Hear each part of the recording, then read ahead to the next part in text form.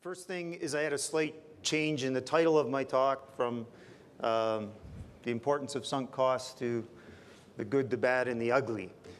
So I'm going to give you a bit of my experience, sort of a love-hate relationship with the idea of exploration renovation. And I have to say, when I was first asked by Ian to come and give a talk, and I asked him what the theme of the conference was, and he said renovation. I said, what the hell does that mean, renovation? And then I said, well, boy, exploration renovation, that has a real nice ring to it. So I think that's what I'll call this talk. And in the interim, I've sort of figured out what I wanted to say under that umbrella of exploration renovation. And because it used to be called the importance of sunk costs, we'll call it exploration renovation and its incestuous cousin, sunk cost, because that's what we're going to be looking at in terms of how it impacts our industry. And I have to say that as I said, I have a bit of a love-hate relationship with sunk cost. The first day that I spent in the field doing exploration, after 1 year of university courses, actually one course in geology, it's helping out at Geo in the summer, we're walking through the bush, and we come upon this big pile of broken core from some previous exploration project. And I looked at the Geo Bob and I said, what's all this stuff? And he explained that it was core, and he showed me the drill cores. And I said, well, why are we out here getting eaten by black flies if someone's already looked at this stuff, they drilled it, they already understand it? And so I got my first taste of exploration renovation in my very first day in the field. The other thing I learned about exploration renovation and questioning the whole sunk cost issue was the geo I was working for immediately put me under a big black blanket with a UV light. It made me flash all this core for scheelite. So I learned that you don't question exploration renovation and sunk costs either, because it's a bit of a sacred cow in terms of how our industry works. So that was sort of my introduction to the bad side of what I call exploration renovation. 2 years later, again, summer job, working in Australia for Renison Goldfields, mapping an old underground gold mine. We put the first drill hole in what would become a multi-million ounce open pit deposit at Pine Creek. 2 years later, I was exposed to the really good side of exploration renovation. Was taking an old site and making it into a fantastic new mine. So as I started out my career, I started to have mixed feelings about this whole exploration renovation thing. And when I got into the work world and into doing research, looking at the whole issue of exploration costs and exploration returns, and starting in some ways to question some of the ways that exploration was done and the outcomes of exploration, again, starting to get a bit of the bad side of the feeling of exploration renovation when it gets out of hand or carried away with respect to expenditures. And then in about 1992 or so, I remember publishing some results that showed that we'd been spending way too much money in Canada on exploration and not getting very good results. And rather than actually talking about what that meant, as soon as I published that, I had a visit from the then president of PDAC, who came up to me, tapped me on the shoulder and said, Doggett, stop publishing that stuff. So you're ruining the Canadian exploration industry. So again, I learned very early on that the exploration expenditures and re-expending and sunk cost is a pretty sacred cow in the business. When the industry started to turn around again on that timeline in the early 2000s, again, I was a big fan of exploration renovation. It was where a lot of the industry started picking up again, going back, looking at some projects that people knew about. It got things moving, and away we went. So again, went from the good side to the bad side, back to the good side and the bad side, and I sort of have mixed feelings about this whole concept of exploration, renovation, and sunk costs. And then in 2007, I moved to Vancouver, and then instead of having just the good side and the bad side, I also got a bit of the ugly side of exploration renovation, which is putting lipstick on a pig and dressing things up and pretending that it's a new project and looking pretty good. That's the real ugly side of exploration renovation. But once I was asked to give this talk, I thought it would be interesting to, explore where we've come in the latest cycle with respect to the amount of money we've spent and what we've got out of that, to just sort of investigate my own feelings on that, but just to see if there's any new lessons or new trends that have emerged on that topic over the last 10 or 15 years. So I'm going to do that by looking at sunk cost and exploration renovation, if you will, in the context of both individual projects and in the context of the broader industry. So starting at the project level, part of the reason we have so much reinvestment, re-exploration of projects is the underlying cycles in our industry never allow sufficient time, except for the really exceptional sort of world-class discoveries. Most deposits have to go through at least 2 cycles before they're able to get through the long process of permitting and delineation and financing and all of those things that usually take longer than a cycle.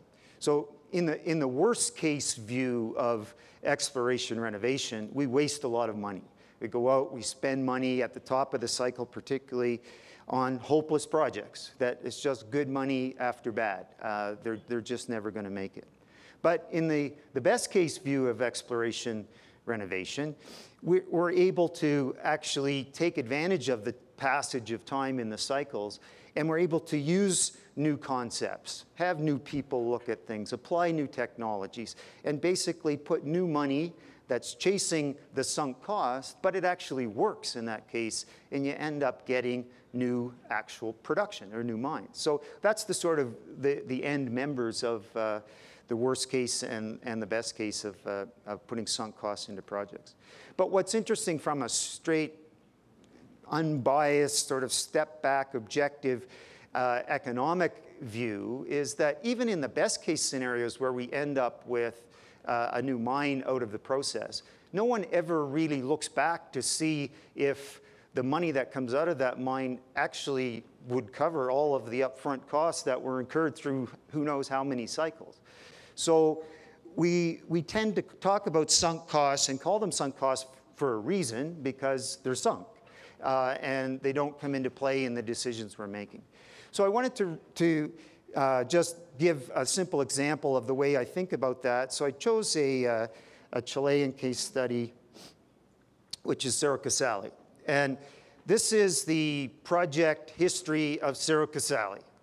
So if you want exploration renovation, here it is in one slide.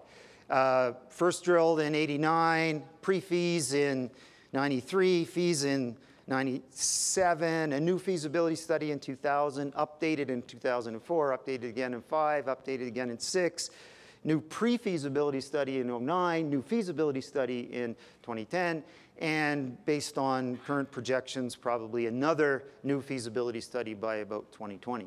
So, here's a case where lots of history in terms of exploration renovation.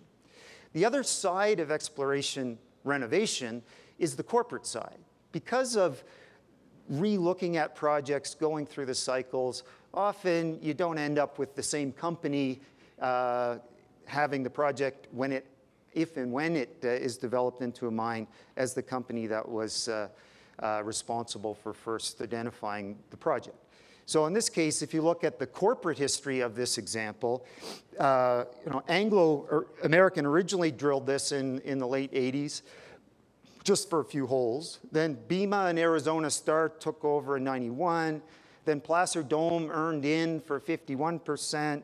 Then Barrick bought Placer, and as part of that deal, gave Placer's interest back to Arizona Star. So it was now 49 Bema, 51 Arizona Star. Then Kinross bought Bema, so they owned 50, Barrick owned 50.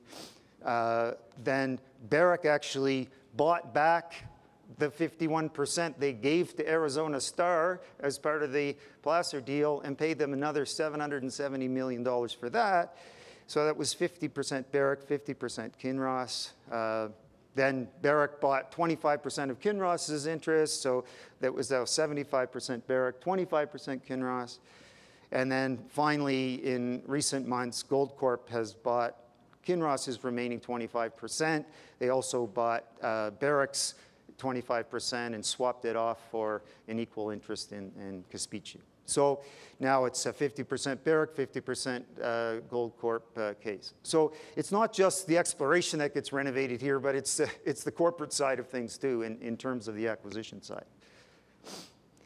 So I did a little crystal ball gazing, looked back at all these various companies to see how much work they did, looked at all these feasibility studies, converted things in an approximate way into dollars of today, 2017 dollars. And I figure, based on all those feasibility studies, all the drill programs, all the work on Cerro, it's probably been about $250 million spent on that deposit to date. If you consider the exploration activity as part of that process, there's probably been about $2.5 billion of money change hands between, among, across different companies over the history that I just showed you for the project as well. And then it sounds a bit like an oxymoron to talk about future sunk costs, but that's how we operate in this business. Then by the time we get to a new feasibility study for this, all of the money that Barrick and Goldcorp will spend in the next 5 or 6 years will be then a sunk cost. So they plan to spend probably another $250 million before it gets to that stage. So overall, you can see there's been about $3 billion invested in this project over the past 25 years or so. So pretty big sunk cost. But if we go back to a fundamental question in the sense is a sunk cost exploration renovation world a good way to run a business in the large sense of our industry? Well, if you think about the stakeholders in terms of all this sunk cost, from a government perspective, sunk cost is money in the bank. You know, you want to have a new mine so you can collect tax royalties, but having continual investment on projects over and over and over is a close second for governments. You're still investing that money. It's still being generating services and jobs in the region where the project is located. Communities, similar thing, that they're able to get a continuous stream of benefits because the money just keeps coming in on these types of projects. But if you take the corporate perspective here and you say, okay, who are the winners here on the shareholder front? What's the sunk cost to these shareholders? Well, I think the only clear winner so far has been Arizona Star shareholders that sold out completely to Barrick on this project. Kinross is sort of a net-net. I'm not sure how that plays out based on how much value you give to their Bema acquisition. But the jury is definitely still out on Goldcorp and Barrick in terms of whether their shareholders will be net winners or losers in this deal. But if we think about sunk costs more on the basis of the actual project, then if you do that, then you say, okay, here's the project, how much money's been spent on it, and how much money's going to be produced from it once we actually build this mine and start producing. So will there ever be more money coming out of production of this mine than there was that went into the ground before it went into production? The money that we've considered to be sunk and not relevant to that development decision. From the perspective of the project, if you will, the acquisition cost is just companies trading shares and money. It doesn't really matter. So it means there's basically there's only $500 million in sunk costs. And only is in brackets, there only $500 million in sunk costs. So basically, you'd have to look at what will be generated from this project if and when it becomes a mine.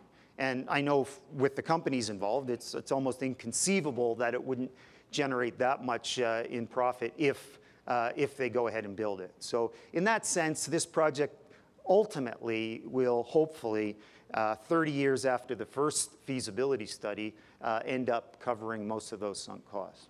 Again, whether the shareholders win or lose, that's another story. The other interesting thing about this story, though, is the whole combination now of Cerro Casale with Caspici, where Goldcorp and Barrick are trying to co-develop these two projects. So we've got a type of interface here between exploration renovation and basically exploration or business innovation in the sense of trying to find the economies of scale and working those two deposits together. And don't take this the wrong way, but it's only in the mining business where you could call something business innovation when two companies with projects side by side decide it might be a good idea to jointly build them. In our business, we've had so many silos for so long that it sounds crazy, but business innovation is as simple as, well, why don't we do this together? I mean, crazy idea, but kudos to the companies that are actually making it happen. Okay, now switching to the industry scale in terms of thinking about exploration renovation, how does it impact on the broader industry? I want to look at three quick metrics, just look at the returns to industry, give a bit of the junior perspective because they're a big part of this exploration renovation and cycles, and then just give you a picture to talk about some of the long-term impacts of exploration renovation using the Canadian gold sector as an example. This slide is from Richard Shoddy, and thanks to him for allowing me to use it. It's Minex Consulting. He gave a talk at PDAC back in March. He's the guy that does the big broad-scale industry analysis of returns to exploration expenditures. And the thing to notice here is this last column where he's probably the first two rows, which are gold and copper, but the last column where he's divided his anticipated value of the discoveries made in the past decade by the amount of money we spent on exploration in the past decade, and he comes up with a value of 0.4.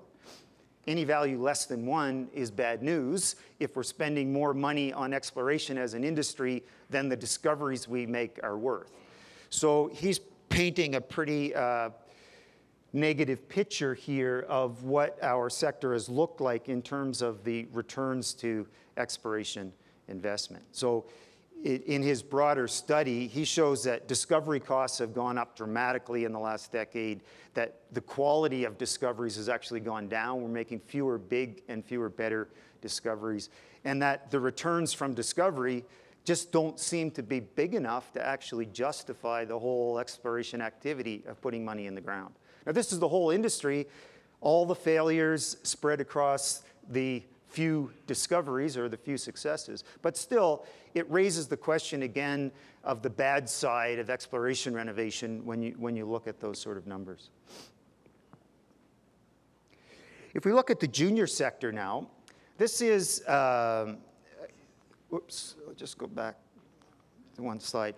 And so one of the things about looking at the idea of sunk cost model being a bit out of control when you see all of these expenditures not being matched by the value of the recoveries, is that it begs the question, you know, what are we doing wrong? And being based in Vancouver, we ask that question. It's like, well, things got out of hand. We just spent way too much money.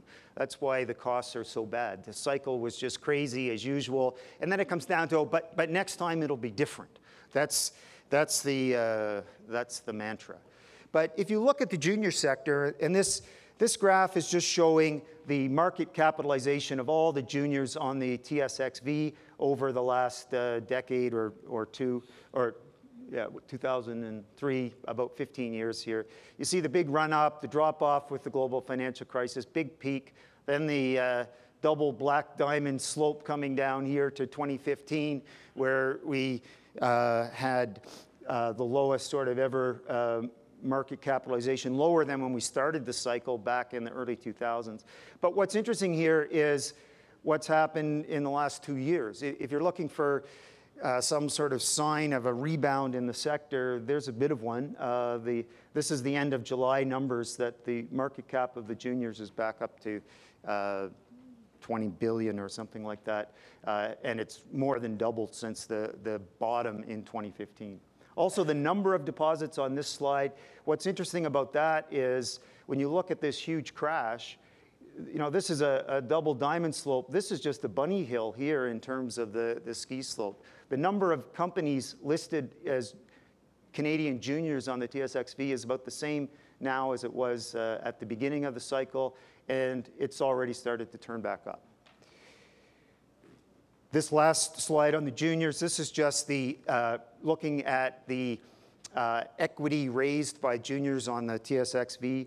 Again, you can see, whoops. Again, you can see here that the peak year was here in 2011 when the juniors on the TSXV raised about $6 billion for exploration. That number plummeted again down to 2015, but look at the trend already since 2015 back to 2016. I've extrapolated half of the year for 2017 back up to here. So if that's right, that's already higher than all but 2 years in the latest cycle. So if you're asking the question, will next time be different? Did we learn from sort of overspending and what those results show? Well, no. It won't be different. It already the same things happening. The money's coming back, and we're going through the cycle again. Which shouldn't be a surprise to anyone in this room.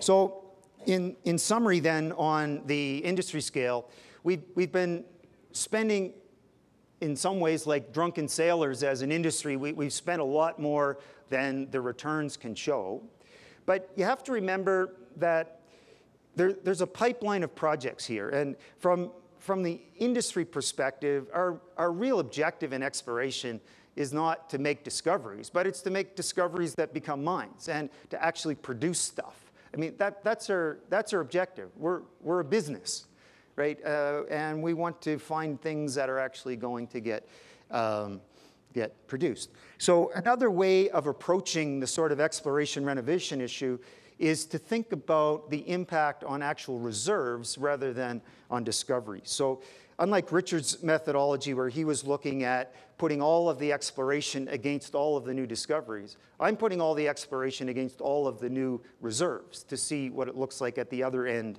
of the pipeline. So my methodology for doing that is basically to see how many tons of metal reserves we've added during this last cycle. So over the past 15 years, this is showing, it's what I call the net reserve addition. So it's taking reserves at the end, less reserves at the beginning, plus all of the production during that time frame. And what we see is that in the last 15 years, we've added globally 580 million tons of copper to reserves. You can argue, well, that's partly because prices change. It's partly because different countries report reserves in a different way. And these are mainly USGS numbers. But nonetheless, there's been a huge increase in reserve addition in copper. This number here, that's the amount of copper that was produced in millions of tons in the last 15 years. So we've added 2 tons of metal, copper metal in reserves for everyone we've mined in the past 15 years. So if you're looking for a metric that says this is a terrible business, we're not doing a very good job, well, at the other end of the pipeline, we're doing a hell of a job. Those numbers look really good. And the same for gold here.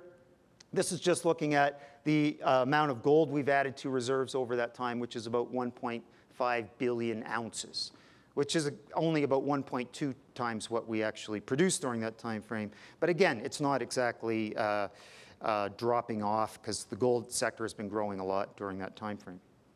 If we look at one more metric here, which is taking those additions to reserves and just applying all of the exploration for copper and gold during that time frame. Again, the opposite approach to the way Richard's looking at it by putting them all against the discoveries. Here, what you see is if you take all of the exploration for copper during that time frame and you you divide it by the amount of copper additions to reserves. We added reserves at about 2.6 cents per pound. And in gold, about 40 cents per ounce to reserves. That doesn't sound like it's a big problem to me. That sounds pretty good, those sort of numbers in terms of the ultimate objective of exploration, which is to add reserves. So we seem to have two conflicting sort of measures or metrics or messages here. One, if we look just at exploration, then we seem to be doing a pretty poor job in terms of making discoveries for the money we're spending. But if you consider exploration as the ability to add reserves in production, we're really good. So you've got a bit of a mixed message. Sorry.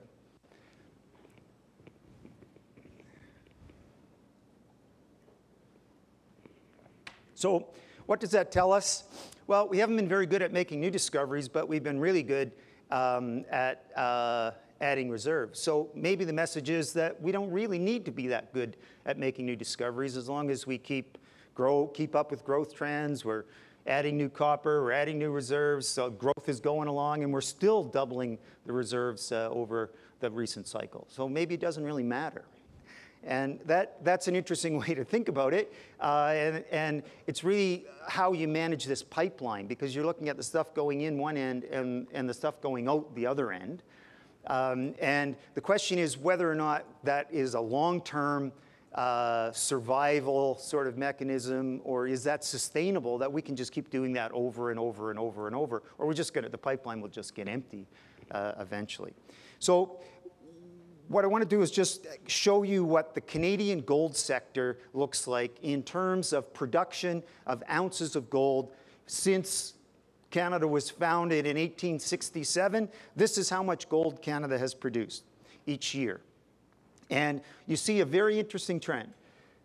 1930s reaches a little more than 5 million.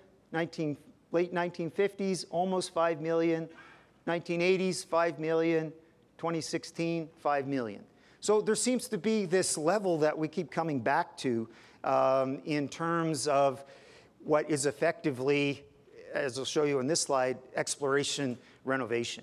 Because if you look at the output of 5 million ounces in the Canadian gold industry in 2016, in this left-hand slide, you'll see that the brown color, the orange color here, that represents the mines that were previous mines that reopened. So more than half of all the gold that's being produced right now in Canada comes from mines that were previous mines that have been reopened at least once during their history. So again, that's the good side of exploration renovation. You keep revisiting these things and you keep adding ounces. The downside, though, of exploration renovation, going back to the sort of pipeline, is shown here. Whoops, sorry.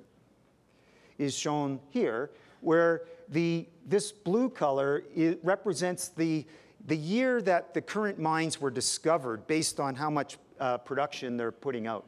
So this is saying that about 60% of all the production in Canada comes from mines discovered before 1970. Another 40% comes from mines discovered between 1970 and 1990. And only this little gray sliver is gold production from mines that have been discovered since 1990. So you have to ask the question, it seems like the Canadian gold sector can just keep bouncing back to that 5 million ounce mark, but the question is that really sustainable? You know, that was 80 years that's been happening, and on the basis of the same systems and the same mines, basically, at least the same broad deposits. And it's a question of, is that sustainable, or do we have to worry that no one's really found much since the 1990s? So the highlight here is just that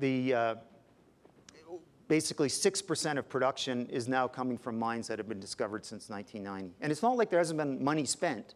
A lot of it's been spent on renovation, re-exploring known projects, but there's been a lot of work for new stuff too. So if that doesn't change, it's hard to imagine the next 80 years that the same old deposits will keep coming back, even though they're great systems and there's lots of gold in them, that they'll keep coming back to that height. So then it's really a question of how sustainable that is. and again, whether this is any way in the long run to actually try and run a business. So in conclusion, it's been, for me, 37 years since I was rudely introduced to exploration renovation in the form of a pile of rotten core boxes and broken core, and thought to myself, basically, is this any way for a business to work? But the one thing that I can say for sure about that after all these years and a bit of a love-hate relationship with exploration renovation is that the good, the bad, and the ugly exploration renovation and associated sunk costs, they really are key drivers of our business, and that's not likely to change. I mean, the cycles are there, they're going to be there, we're going to continue to follow those trends, so exploration renovation is going to continue to be important. When I first started working in this business and publishing results on exploration findings, I used to get really worried about the fact that it didn't seem to make sense we were spending more money on exploration than came out of the ground. After 3 decades, I find myself a bit resigned to the fact that no one really seems to care about that. We're meeting the demand for commodities, prices stay reasonably low. For the most part, everyone's happy. And when you look at the results, the recent results of Richard's work, did that create some sort of panic or crisis saying, oh no, we're what's the term? We're instead of creating wealth, we're destroying wealth in this business. No, it didn't create any hue and cry and panic and crisis. In fact, what it created was the opposite. It created a capital crisis that everyone was saying, oh my God, there's no more money to be had. There's no one investing in junior exploration anymore. So there was a capital crisis that came out of that. Give us more money. And in fact, it seemed like the problem was we were spending too much money. So it's very interesting. For me, that speaks volumes about the good and the bad of exploration renovation. On the issue of pipelines, with lots coming out the end in terms of production, but not going in terms of new quality grassroots discoveries. Again, I used to worry about that. Not so much, really, because really, if you think about it logically, the last thing you really need to worry about is some type of long-term supply-driven commodity price resurgence, which you hear people talk about. And first, I don't think it's going to happen, so I don't worry about it. But secondly, even if it did, what's so bad about high prices? That's not a bad thing if you're a mining company. And it might even make us consider looking beyond our sunk cost model and considering the next phase of all the search space that's out there that we haven't bothered with because we keep revisiting the old stuff and it seems to keep us going. So maybe that will happen if we do start really feeling the pinch from the lack of good discoveries at the front of the pipeline. But until the market actually pushes us to abandon that sunk cost model, I think we're just going to live with the good and the bad aspects of exploration renovation. And occasionally, we'll probably even put the lipstick back on the pig and put our project up there for review. But really, what I've learned in all these years in this crazy, fantastic business that we all work in is that, lipstick on a pig, sometimes a pig is just what you need. So I'll say thank you, and thanks for your attention.